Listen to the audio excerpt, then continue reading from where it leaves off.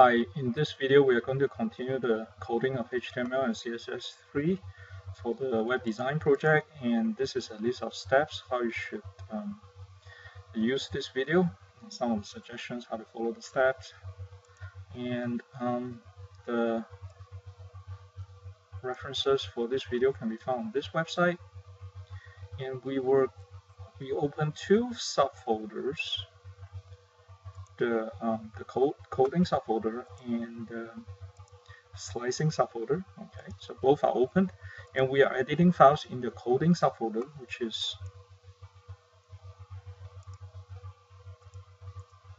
is here, and the slicing subfolder file is here for our reference. Okay, all right. So let's go to the style.css of the folder 32 coding, and we were doing it halfway, and we need to add a couple of stuff here. I'm going to quickly add some standard stuff. These files actually can be downloaded from the website. It's pretty straightforward. And first thing we want to do is to take care of the pseudo class of the links.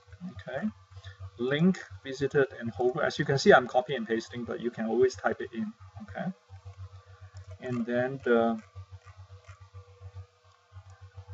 active as well. So that will take care of the links.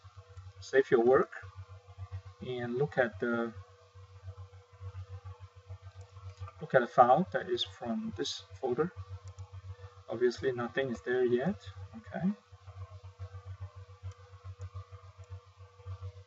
so the next thing we want to do is actually do the actual coding here. We're going to add something to the body, but before that, let us look at what it looks like in the slicing folder. If you export this from Dreamweaver, they are going to just build a table around it, and then first row is a row and things like that, but that is not exactly what we want. Okay, we actually want to, let me go to Fireworks and do this.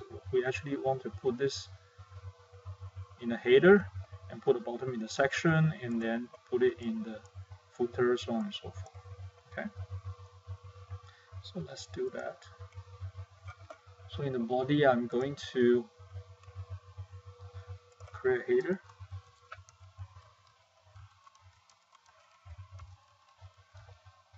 And I'm going to create a section.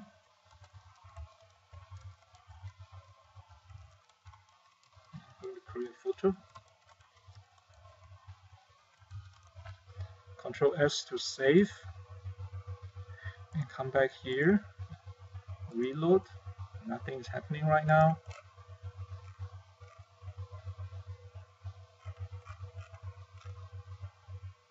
But we are going to change the CSS file.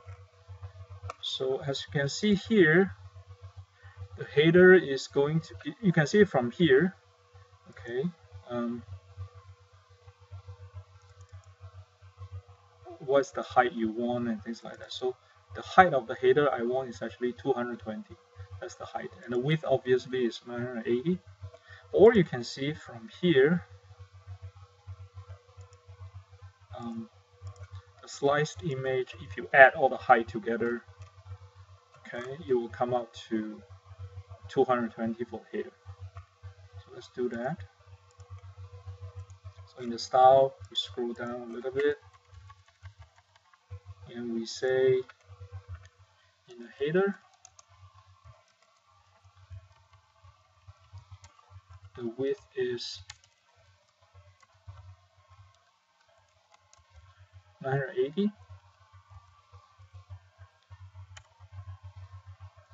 pixel. The height is 220 pixel, and the background color is one of the background color. You can get a background color from the palette that we did, or use the eyedropper to get it from here. Okay, that's possible. So let's see what we have now. Okay, so you created a header, and that background color can be obtained from Fireworks easily using that. So we create a header, and inside the header we are going to create a couple of things. Okay, the first thing we want to do is the first row. You can get the first row from the fireworks here, which is 15 height, or you can actually check it from here, the sliced image. The first one is height is of 15, okay? But you have to convert that to here. So inside the header, I'm going to create a div tag, okay? I'm going to create a div tag, and I'm going to call it R1, which is row 1.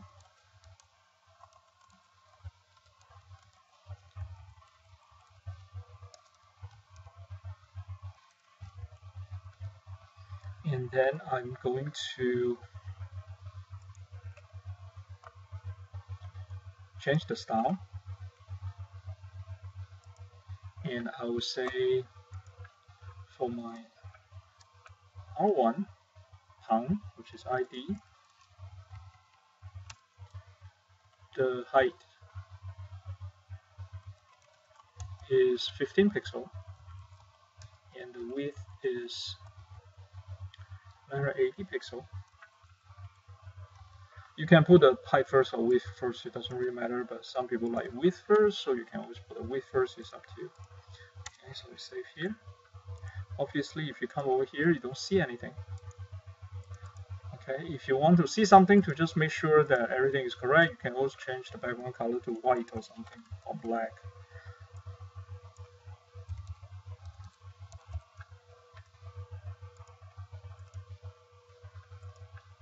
Oh, and you know that you made a mistake, okay? So you need to change this to R1. Then you know that it's black. Oh, let's try white, maybe it's that. So you know that, hey, I'm doing the right thing, okay? So you can actually comment this guy out. Later you can reuse it for the next row. I'm doing the right thing, okay? The second thing you're going to do is obviously the whole thing here. So that is you need to approximate a little bit of position. I think that it may be so 80 divided by 80 minus 15 will give you 65. Or you can get it from here. Okay, that is what you try to achieve, the 65, which is the big second row. Okay, R2. So let me go back to here and say I'm going to create my row 2. I just copy this,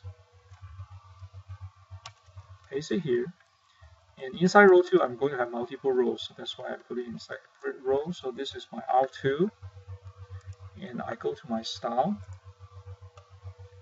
and I will have my R2 here. I copy and paste, okay. Control C is copy, Control V is paste, and I have my R2 here. R2 is of height 65 pixels, and the background is white. So I come over here, I created my second row, and that is correct. Okay, and I don't really need this, so I'm going to comment it out.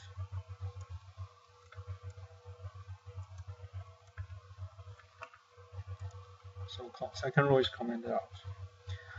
And the next thing I want to do is to create a couple of things in the second row. Second row contains a lot of things. Obviously, there's one box here, and if you know, who did the slicing, we have a couple of boxes here, and then so on and so forth. Okay, so that's the next thing we are going to do. And sorry, not here. And we are going to continue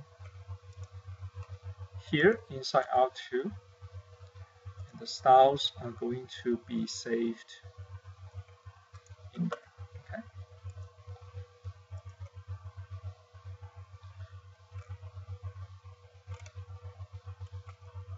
So let's see the first thing we want to do for R2 is the box on the left here. Okay. So let's just do. Okay, let's just copy from here.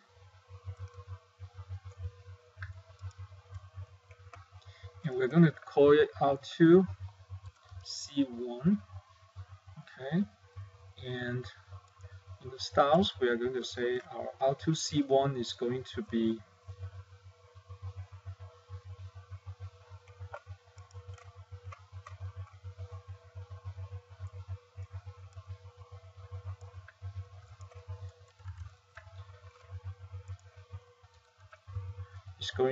height is going to be 65 because that's within R2, so it should be 65, and the width is going to be 40.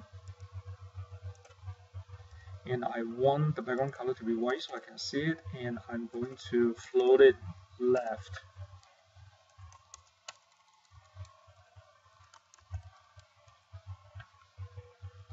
So when you come here and reload, you will see that this is your R2C1. And then your R2C2 is going to be your image, okay? That this is your image that you want, okay? That's your R2C2, and you can see it from here. This is your, okay. So let's do that.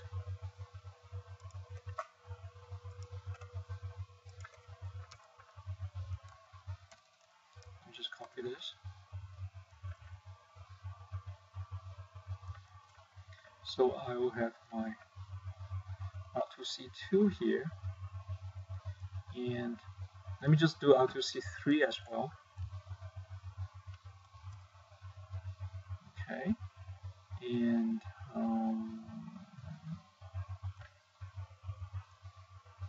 yep. So let's do R2C2 first. So R2C2 will be, okay, first let me comment out this, and then second we are going to do R2C2.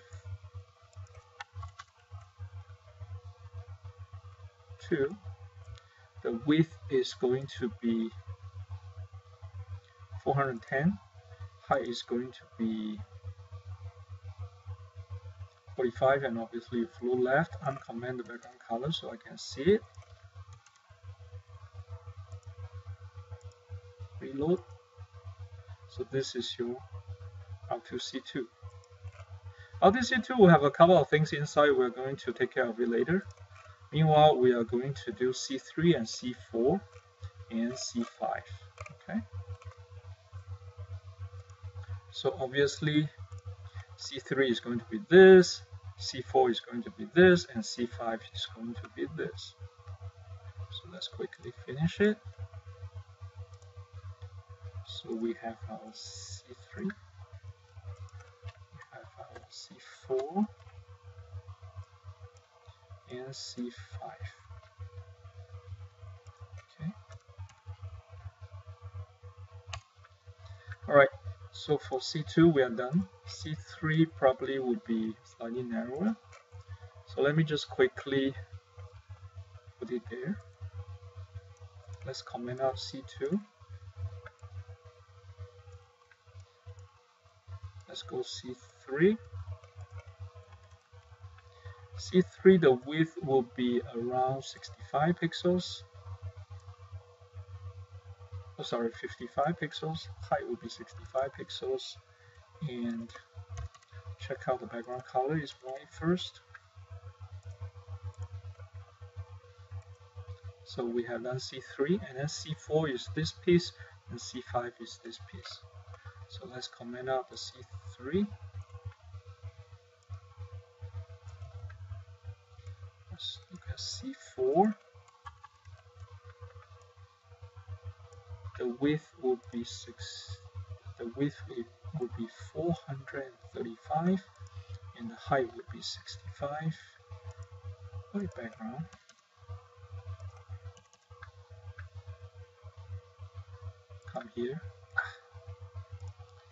Come here, reload. Let's C4. And finally, let's do C5.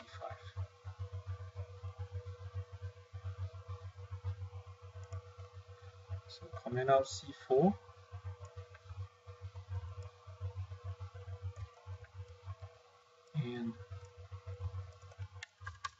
And do C5. C5 is the last one. So the height will be 65. The width would be 40.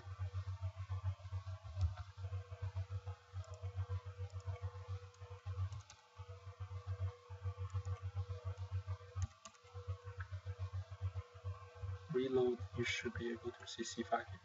You don't really need to flow left for C5 anymore, okay?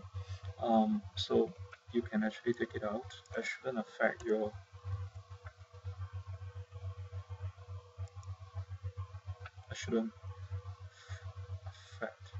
oh, it does affect. So let's just put the float back in first.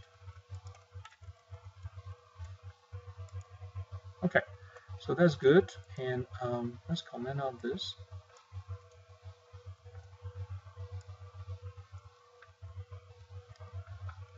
Okay, so we are halfway through the R2. Okay, we haven't finished because inside the C2 and inside C4 we still have things. As you can see, there are multiple slices in here. Okay, 2 slices and a 3 slices here. So we have to do that as well. Okay, I think it's a good place to stop for this video. So we are going to stop here, and the next video we're going to go into the R2C2 and R2C4. Thanks for watching.